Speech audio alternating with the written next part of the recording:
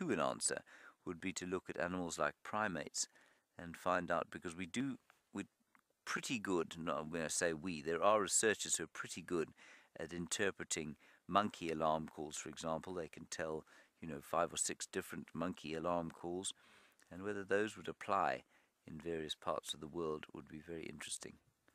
Nice question. Thank you, miss. The best kind, because you can't really answer it. You see a wind blowing, strange northwesterly breeze, normally a warm wind, today a fairly chilly one. There we go. Mrs. Elephant, it's World Elephant Day, it's your day.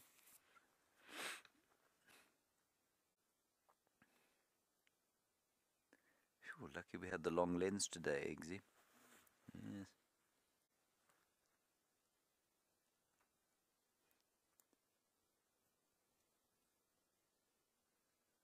Very peaceful. You can maybe just hear the rustling of the leaves in the wind.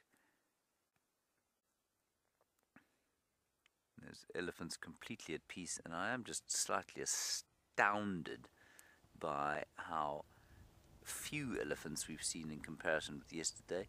Brent's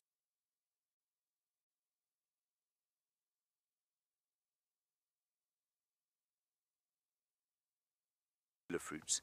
So in January and February, when the marulas are on the trees, the elephants go crazy for them.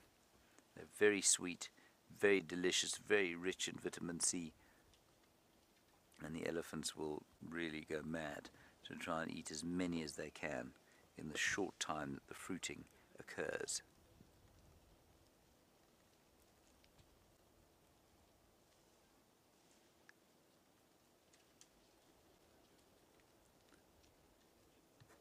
Hello, Charlotte. You're wondering about weaning, and you're in Denmark. It's wonderful to hear from all these places. New Zealand, Denmark, Australia we've had today, even South Africa. Charlotte, they start weaning probably, well, I mean, they'll start eating grass at less than a year old. They'll start trying to eat bits and pieces of vegetation, but they'll only wean fully, some of them, when they're about 3 or 4 years old. So although they will start eating grass and bits and pieces fairly early on, it's not till they're about 3 or 4 that they will wean completely. This is a nice big herd of elephants.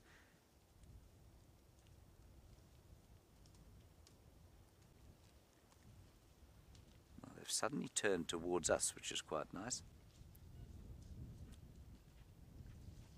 See if they come all the way down the road. I don't think they will. Now there's a car behind them, which you probably saw. That's a vehicle from one of the lodges here. And those big cows were just shepherding the calves across the road.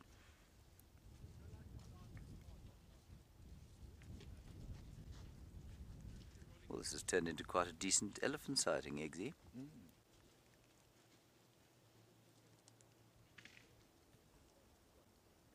Very nice.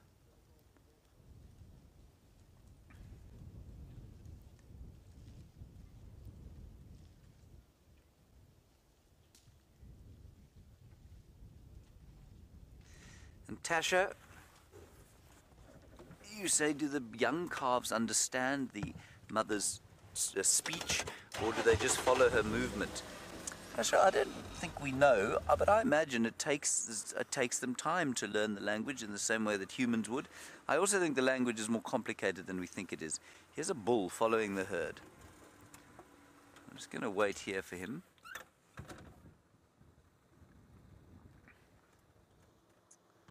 There he comes.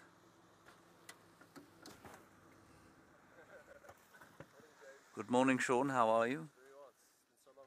It is, yes. We've missed you horribly, you know. Hello, everybody. Are you well? Hello. if you like. It's been a really rough day. Yeah. No, it's what we have to do. Bye bye. That's Sean, everyone, from Arathusa.